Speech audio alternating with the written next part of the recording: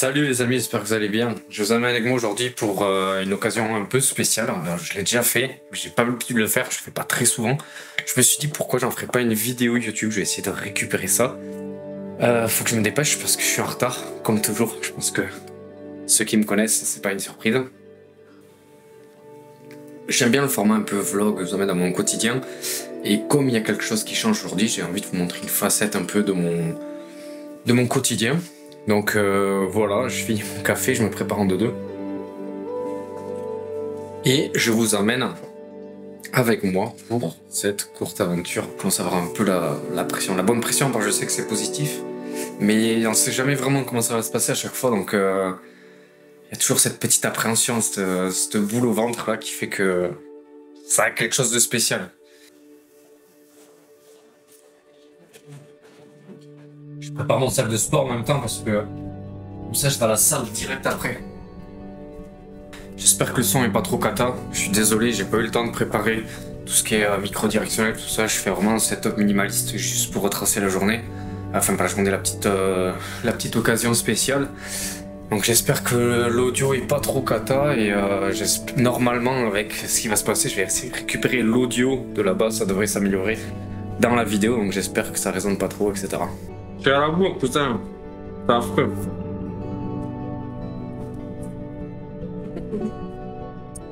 La petite touche finale. Voilà, là je suis prêt. Allez, vite, c'est parti. Ok.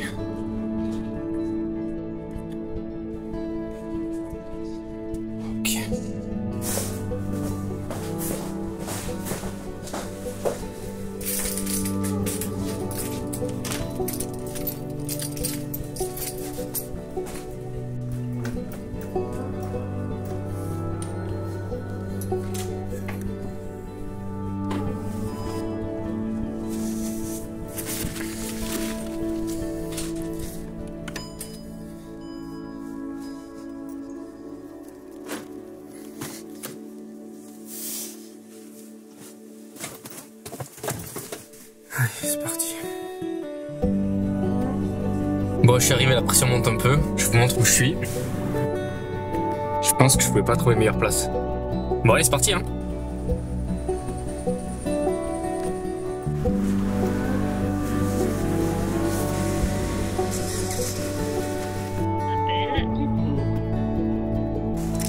Merci.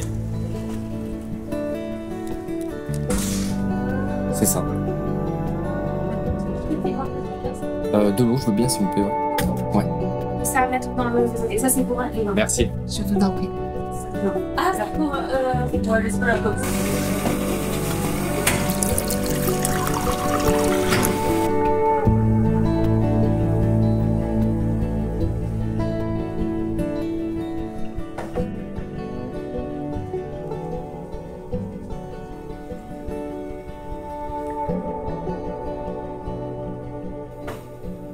C'est bon? Moi, c'est tes affaires. Ouais. Nicolas, notre talent du jour, Jade et Gérard, qui sont nos réalisateurs de l'émission. Enchanté.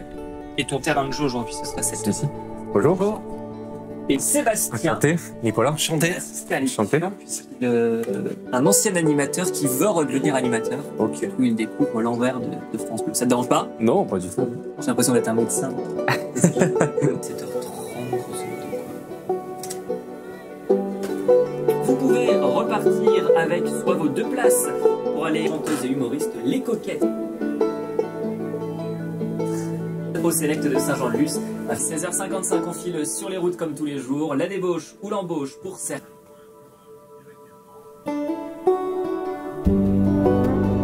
Ouais.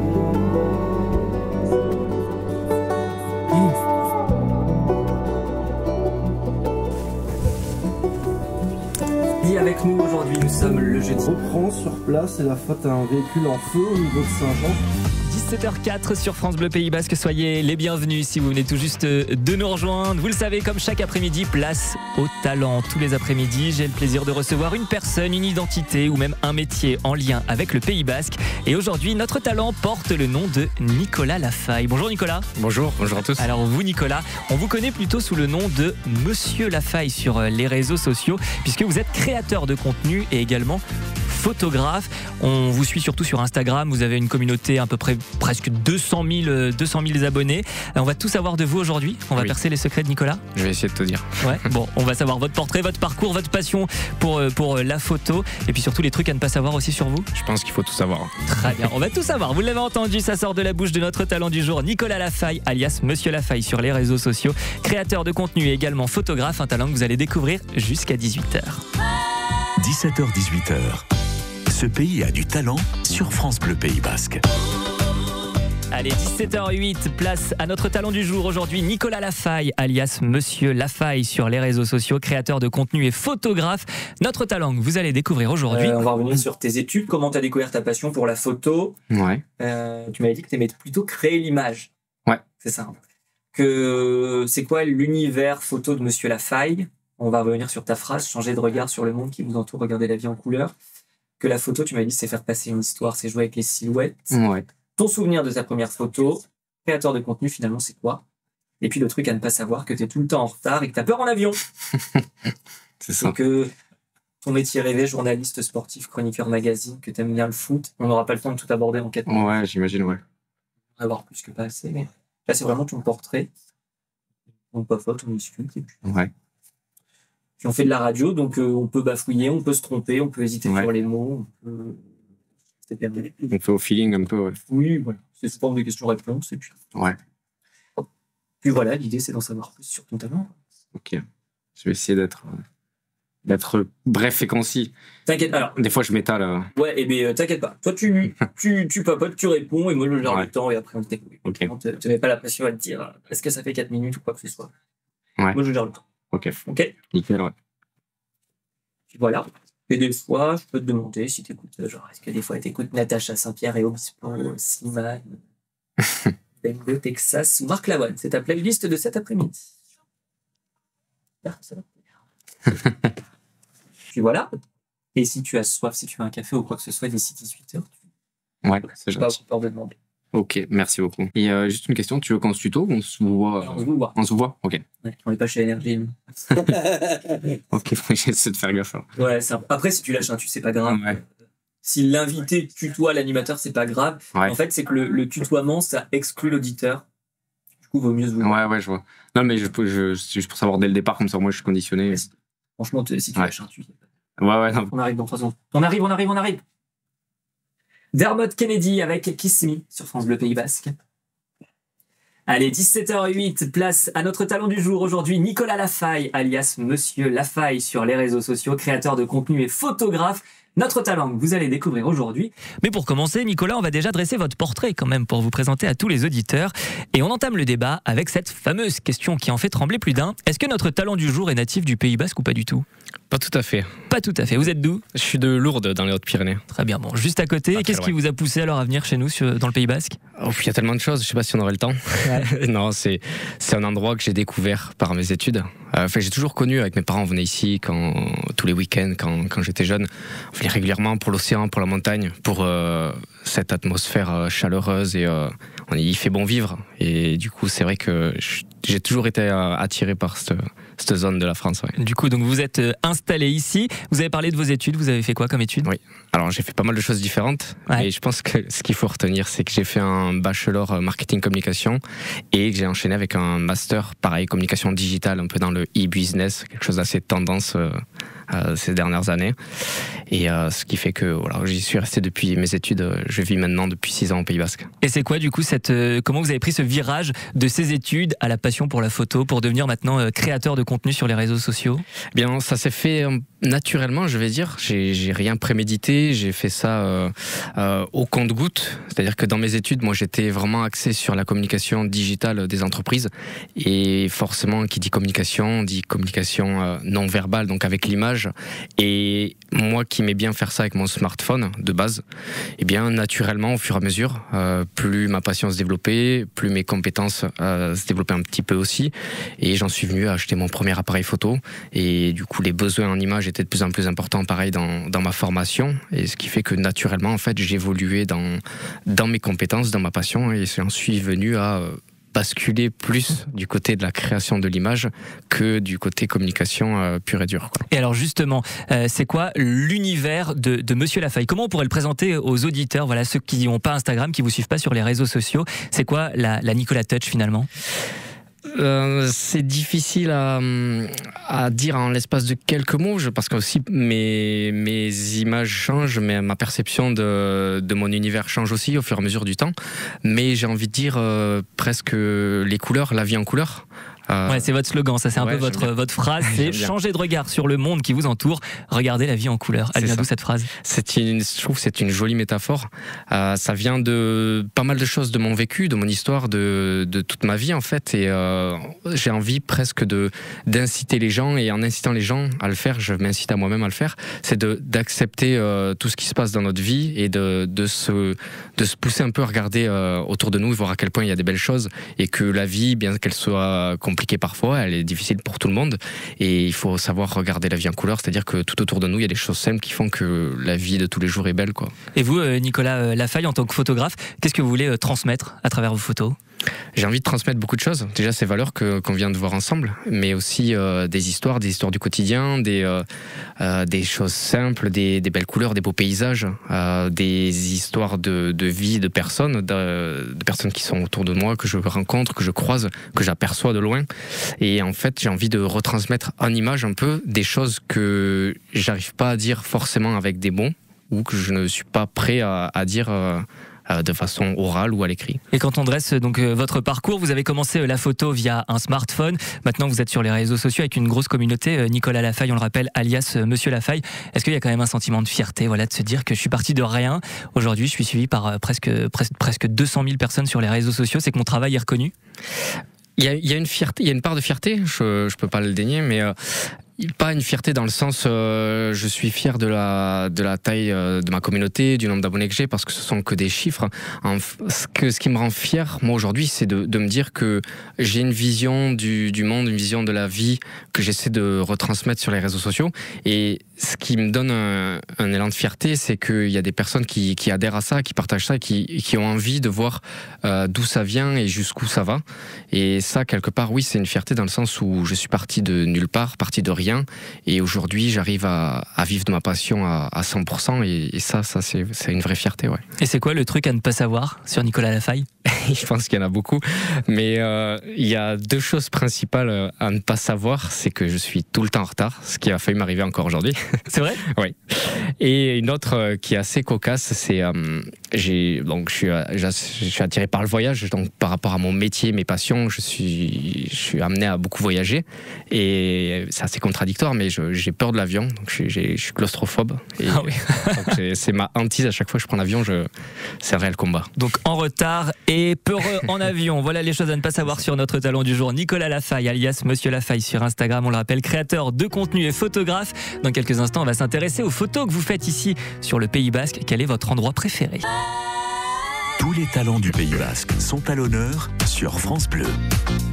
Et cet après-midi, à l'honneur, Nicolas Lafay, alias Monsieur Lafay sur les réseaux sociaux. On le disait, créateur de contenu, également photographe. Bien sûr, on va s'intéresser à vos photos ici sur le Pays Basque, c'est quand même l'essentiel. Si je vous demande de choisir entre océan et montagne, où est-ce que vous allez prendre vos photos, vous? C'est difficile de choisir, j'adore les deux. Ouais. Je suis issu de la montagne, donc je viens de Lourdes, je le disais, dans les Hautes-Pyrénées, mais j'ai toujours été attiré par l'océan. Donc je pense que s'il fallait choisir, je dirais l'océan. Justement, transition toute trouvée, parce que vous avez un rêve depuis tout petit. Vous rêvez de vivre sous l'eau. Qu'est-ce que c'est que cette histoire? Alors, je sais pas si c'est un rêve, parce que c'est pas une envie, disons. Une envie. Enfin, quand j'étais petit, j'adorais la sensation d'être sous l'eau, de détruire la pesanteur et de me laisser porter par quelque chose, et la sensation de sentir l'eau contre ma peau. Quelque part, je rêvais de pouvoir me dire, je pourrais vivre sous l'eau comme un poisson, quoi. Ouais. Et vous faites jamais de photos sous l'eau? Non, j'ai le matériel, mais il reste au placard. Et qu'est-ce qui vous passionne justement quand vous êtes face à l'immensité comme ça de l'océan? Ce que j'adore, c'est ce que représente l'océan. En fait, c'est... Bon, déjà c'est l'eau, tout ce que je viens de citer, c'est ce que ça représente, mais il y a aussi son caractère, le fait que du jour au lendemain, même peut-être d'une minute à l'autre, il peut complètement changer, et voir son immensité, voir sa force, son changement de force et de caractère, un peu comme un humain au final, et je trouve que ça lui donne quelque chose de ressemblant à ce que nous sommes, et quand on se met face à l'océan, on peut regarder au loin, on voit l'horizon et on a l'impression que ça ne s'arrête jamais. Et j'aime ce rapport à l'océan qui nous montre que tout est possible presque. Et il y a un lieu justement que vous aimez, un lieu où vous retrouvez ce mélange entre terre et mer. Voilà, vous venez de Lourdes, vous le disiez, vous aimez l'océan, vous allez où?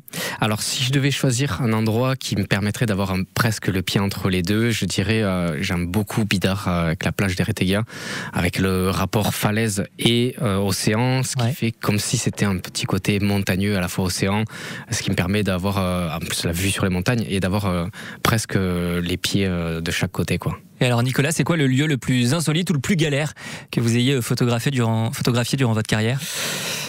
Il y en a eu pas mal, mais récemment, je vais te donner une anecdote assez récente. Je suis allé à Artsamendi, donc au Pays Basque, donc on est concerné, c'est bien. Mais il neigeait beaucoup, il y avait pas mal de...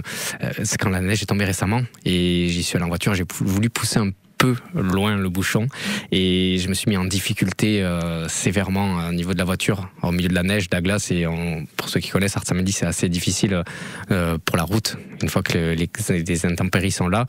Donc ça a été une expérience, je vais pas dire mauvaise parce qu'elle termine bien, mais une sacrée expérience. Il faut prendre des risques finalement pour faire des photos. Parfois, il faut savoir prendre des risques, mais il faut pas se mettre en danger. Il faut trouver le bon équilibre. Et alors, ce serait quoi votre lieu rêvé, le lieu mythique que vous aimeriez photographier ici sur le Pays Basque? Alors, j'aime beaucoup découvrir de nouvelles choses, me mettre des challenges. Et malgré que ça fait 6 ans déjà que je suis ici, que j'ai fait le Pays Basque de fond en comble, et il y a un endroit que j'ai pas encore fait, que j'ai envie de faire très prochainement, c'est les crêtes d'Iparla pour un coucher de soleil avec des jeux de silhouettes et ce côté d'immensité avec les falaises en fond. J'ai envie de me régaler sur cet endroit qui promet, j'en suis sûr. Donc c'est un défi à relever. C'est un défi que je vais relever prochainement. Le résultat donc à voir prochainement en effet sur votre Instagram alias Monsieur Lafaille. Et c'est quoi pour vous l'incontournable ici sur le Pays Basque? Le truc à faire vraiment impérativement, qu'on soit là depuis des années ou qu'on soit nouvelle arrivante depuis le début de l'année, qu'est-ce qu'il faut faire selon vous? Pour moi, ce qui est incontournable, que j'essaie de faire chaque année et que je l'ai fait encore cet été et qu'à chaque fois ça me transporte comme si c'était la première fois, c'est en plein été, d'aller pique-niquer au bord de l'océan, prendre la serviette, de quoi pique-niquer et se mettre à regarder le coucher de soleil. Et pendant les dernières minutes du jour, avant que le soleil se couche complètement, d'aller se baigner, mettre les pieds dans l'eau et voir le soleil rayonner au reflet à la surface. Presque, on pose les téléphones, on se déconnecte de tout, on a l'impression qu'on est hors du temps, qu'on est loin du monde qu'on a l'habitude de fréquenter et on se laisse transporter. Je trouve que c'est une sensation qui est inédite, quoi, et qui, à chaque fois qu'on l'a fait, elle est inédite à chaque fois. Et sans faire de jeu de mots, est-ce que c'est pas un peu cliché pour un photographe? Il faut que ce soit cliché. Il faut que ça soit cliché. Nicolas Lafaille, alias, on le rappelle, Monsieur Lafaille, vous êtes créateur de contenu et photographe. Votre incontournable, donc c'est ce petit sunset au bord de la plage. Voilà, on va se baigner au dernier moment. Tac. Et bien parfait. Et alors après, là, on va pas avoir 4 minutes parce qu'à 17h, à 17h30, on a juste un petit point trafic. Ouais. Et donc là, on va parler de l'actualité, du coup, de ta formation. Ok. La formation photo disponible en ligne. Ah ouais. À qui ça s'adresse? Comment t'es venu ce projet? Que t'avais une demande, tu m'avais dit. La plateforme, c'est Podia, PODIA. PODIA, c'est ça. 17h26, toujours en compagnie de notre talent du jour, Nicolas Lafaille, alias Monsieur Lafaille sur les réseaux sociaux. Vous êtes créateur de contenu et photographe. Et alors justement, Nicolas, vous avez de l'actualité puisque vous proposez une formation photo en ligne. C'est un peu ça le principe? Tout à fait, ça fait une semaine quasi jour pour jour. C'est vraiment tout récent. Tout récent. C'est quoi cette formation? Alors c'est une formation pour enseigner l'apprentissage de la photo pour les personnes qui n'ont aucune compétence, mais aussi pour les personnes qui sont déjà passionnées, qui sont déjà pratiquants pour atteindre un niveau confirmé, que ce soit avec leur appareil photo, avec leur smartphone. Mais c'est vraiment une approche de la photographie, une perception des choses que je veux enseigner et pour presque en arriver à pouvoir poser l'appareil photo, poser le téléphone et arriver à photographier avec les yeux pour comprendre toutes ces notions qui représentent la photographie, quoi. Et cette formation, parce qu'on ne l'a pas dit, mais voilà, vous êtes autodidacte, hein, vous êtes vraiment formé depuis toujours tout seul avec les smartphones, l'appareil photo et puis maintenant, voilà, ça marche très bien sur les réseaux sociaux. Est-ce que voilà, c'est important pour vous de partager votre savoir-faire, votre façon d'apprendre et de se dire c'est peut-être une formation que j'aurais voulu avoir plus tôt? C'est exactement ça. En fait, comme vous l'avez dit, je suis à 100% autodidacte. Donc, j'ai tout appris par la pratique, par des recherches, par des erreurs aussi, c'est important. Et j'en suis venu à ressentir quelque chose quand je suivais des tutos sur YouTube, etc. J'adorais cette sensation de transmission que de la part des créateurs américains, etc., qui enseignaient ça. Et je me suis dit, j'aimerais tellement pouvoir retransmettre ça au travers de conseils aussi un jour. Et en faisant ces formations, je me dis, j'aurais aimé. Le but de cette formation, c'est de donner aux personnes qui vont la suivre cette capacité à suivre. Comment dire, pardon, je suis mal formulé. Cette formation représente ce que j'aurais aimé avoir lorsque je me suis lancé. En fait, ça représente 6 ans de travail acharné et passionnel, et c'est ce que j'aurais aimé avoir clé en main pour en venir là où j'en suis aujourd'hui, et c'est ce qu'aujourd'hui je permets aux personnes qui ont suivi la formation. Voilà, vous le disiez, donc c'est de débutants à confirmer. Est-ce que cette formation, elle est née de la communauté? On rappelle, vous êtes suivi par presque 200 000 personnes sur les réseaux sociaux, ce qui n'est pas rien. Est-ce qu'il y avait une forte demande de vos abonnés? Voilà, ils veulent aussi avoir un peu la Nicolas Touch, comme on disait tout à l'heure. Oui, c'est vrai que ça fait depuis, je ne veux pas dire depuis que je me suis lancé, parce que mon niveau, il n'était pas là où il en est aujourd'hui, mais on m'a très régulièrement demandé des conseils sur le matériel, des conseils sur les réglages, des conseils sur les retouches, pas mal de conseils en fait, de choses qui représentent mon quotidien, mon travail, et j'en suis toujours venu à dire aux personnes, je suis désolé, je fais pas ça encore, je donne pas des cours, désolé, je peux pas faire ça, c'est prévu mais pas pour l'instant. Et les événements de vie ont fait que j'en suis venu ces derniers mois à me dire c'est le moment, si je le fais pas maintenant, je le ferai peut-être jamais. Donc je me suis lancé, ça fait 3 mois de travail acharné que je prépare ça et que je le sors maintenant depuis 1 semaine. Et donc cette formation, après il y aura plein de petits monsieur Lafaille sur le Pays Basque? Je le souhaite, mais quelque part, ce que je dis dans ma formation, le but c'est pas de leur enseigner pour qu'ils puissent faire la même chose que moi. Le but pour moi, c'est de leur donner toutes les clés que j'ai en main, tout le savoir que j'ai, tout ce qui m'a permis d'en être là où j'en suis, pour que en fait ils puissent découvrir leur propre sensibilité, qu'ils puissent découvrir leur propre sensibilité artistique, pour qu'ils volent de leurs propres ailes, quoi. Que l'idée c'est pas d'avoir plein de moi-même, mais d'avoir des personnes qui ont autant de connaissances et de pratiques, et que chacun fasse son univers. Chacun puisse raconter sa propre histoire, exactement. Et alors cette formation, on la suit sur quelle plateforme? Alors c'est sur nicolaslafaille.podia.com. C'est une plateforme de formation dédiée à ça, donc avec une consultation des vidéos en accès libre, c'est-à-dire que les personnes peuvent suivre leur apprentissage à leur rythme, selon leur disponibilité aussi, parce qu'il y a des personnes qui vont faire ça parce qu'ils ont du temps libre, d'autres personnes qui vont faire ça après le travail, avant le travail. Donc l'idée c'est de permettre à chacun d'y aller à son rythme et de trouver le bon moment pour apprendre. Un passionné donc de photos qui partage en plus de ça son talent à tout le monde. Vous avez donc toutes les informations sur nicolaslafaille.podia, si je me trompe pas. C'est bien ça, on peut retrouver de toute façon toutes les informations sur votre Instagram, Monsieur Lafaille. Restez derrière l'appareil photo, on file dans un instant sur les routes, on fait le point sur les conditions de circulation, et puis ensuite on va continuer de s'intéresser à vos projets, puis aussi votre coup de cœur. Les 16-18, France Bleu Pays Basque. Ce pays a du talent. Et aujourd'hui, c'est un créateur de contenu, un photographe que vous découvrez jusqu'à 18h, Nicolas Lafaille, si vous ne le connaissez pas. Vous le connaissez peut-être sous le nom de Monsieur Lafaille sur les réseaux sociaux. Alors, on s'est intéressé à votre portrait, à vos photos, aux formations que vous proposez également, puisque vous mettez votre savoir-faire à disposition de tout le monde. Et il y a aussi plein de projets qui se préparent. Si on continue de s'intéresser à vos formations, vous allez justement les développer encore un peu plus prochainement? C'est ça, c'est le projet pro de cette année, c'est les formations. Donc ça a commencé avec la photo, ensuite la retouche photo, tout ce qui est montage vidéo, la partie storytelling, en fait, tout ce qui touche à l'attrait du créateur de contenu d'aujourd'hui, qui a plusieurs facettes, et il y a des faces qui sont importantes à mentionner. Et finalement, c'est quoi être créateur de contenu en 2023? C'est tout. Il faut savoir tout faire. C'est vrai. Tout faire. La communication, l'image de marque, l'identité visuelle, l'expression, tout. En fait, c'est le contenu, la qualité du contenu, l'histoire qu'il y a derrière, la ligne directrice. Il y a beaucoup de choses qu'on ne suspecte pas lorsqu'on n'est pas dedans. Et je pense que c'est important de pouvoir former sur chacun de ces aspects-là. Finalement, voilà, c'est intéressant parce qu'en plus, on est en 2023, tout se fait maintenant sur les réseaux sociaux. On pense que c'est juste poster du contenu, mettre un filtre, mais finalement c'est bien plus compliqué que ça. Il y a de tout, il y a des personnes qui sont contentes, je ne jette pas la pierre, il en faut pour tout le monde, mais c'est vrai que en ce qui me concerne, et c'est le cas de beaucoup de monde, il y a beaucoup de travail dans l'ombre, de difficultés, et c'est important, je pense, de souligner tout ça et de mettre en lumière ce qui ne l'est pas tout le temps. Donc ça, c'est pour la partie formation et la partie créateur de contenu, photographe, mais pas que. Vous êtes aussi passionné, il faut le dire, par l'écriture. D'ailleurs, vous vouliez en faire votre métier, vous vouliez travailler dans les rédactions sportives. Si c'est ça. En fait, j'ai toujours été, au-delà de photos, vidéos, etc. Donc ce que j'aimais, ce que j'ai découvert il n'y a pas très longtemps, en fait, au final, ce que j'aime par-dessus tout, c'est raconter une histoire, et que ce soit au travers des images, comme au travers des textes. Et j'ai remarqué que j'étais attiré, même avant tout, par les textes plutôt que les images. Et je rêvais d'être auteur un jour, d'être écrivain, et j'ai vu que c'était pas possible, c'était compliqué. Mais bientôt peut-être, puisqu'il y a un projet de livre normalement. C'est quoi ce livre que vous voulez faire? En fait, j'ai vécu une situation de détox de réseaux sociaux. Donc pendant 30 jours, je me suis efforcé, en sachant que c'est mon métier, je me suis forcé à tout couper. Et j'en ai tenu un journal de bord, donc j'ai essayé de retracer cette expérience tout au long des 30 jours en tant qu'acteur des réseaux sociaux, mais aussi en tant que professionnel.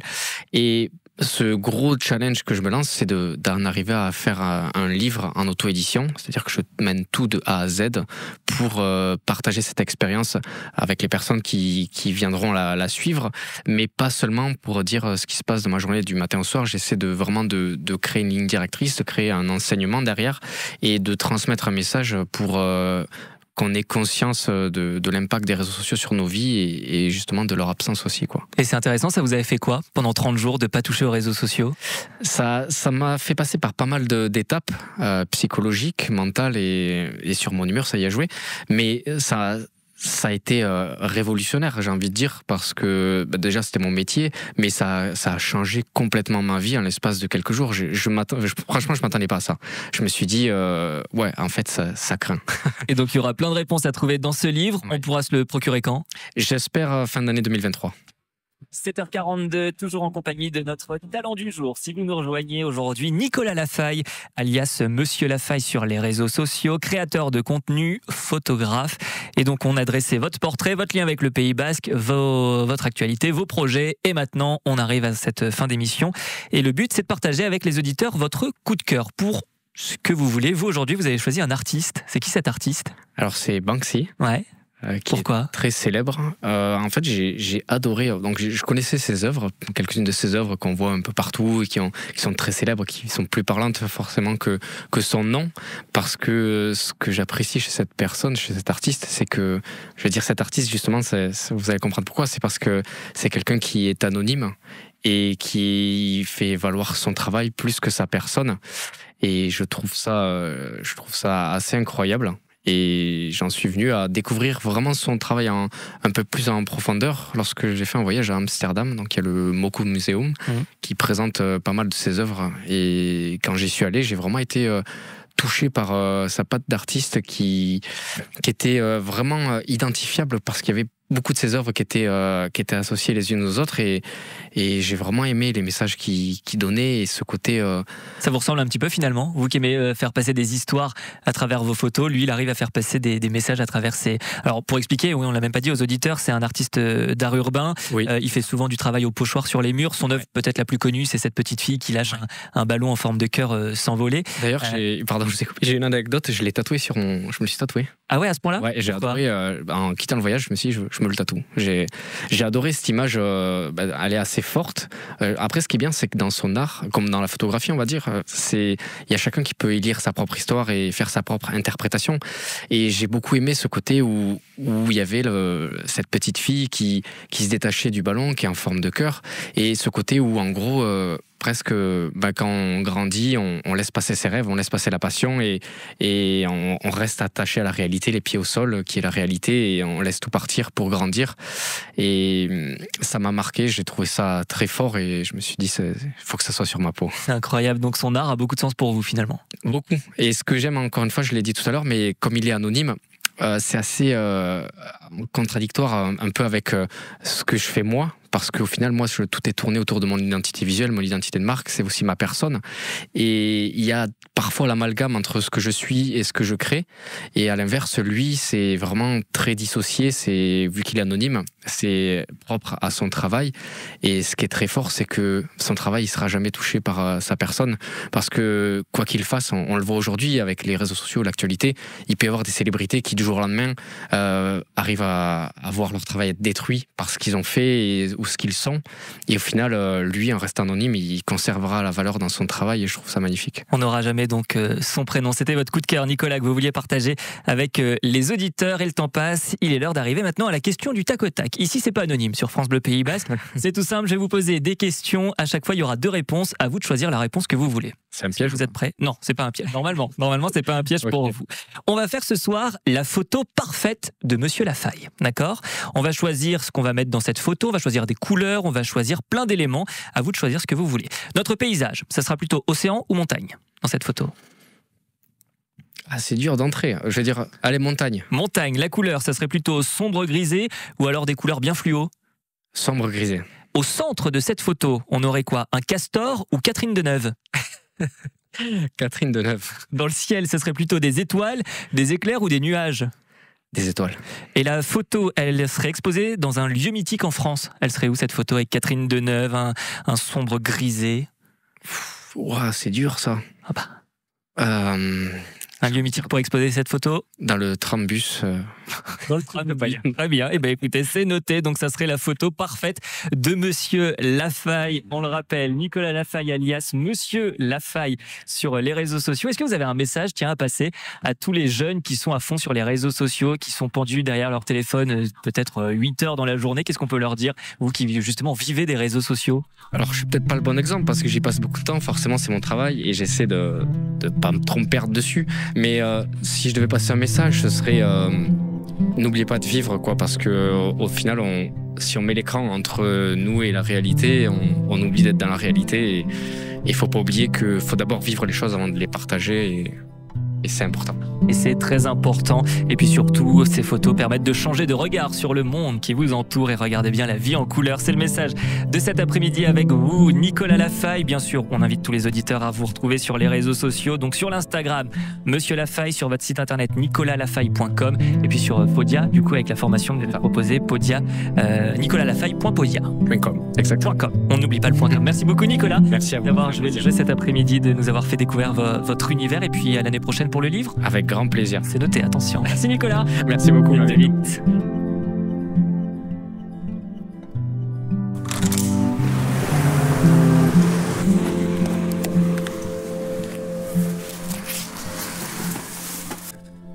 Bon, j'espère que vous avez apprécié ce format. N'hésitez pas à me dire en commentaire si vous aimez bien faire partie de mon quotidien comme ça, si c'est une chose que je pourrais refaire, que vous avez envie de voir plus souvent.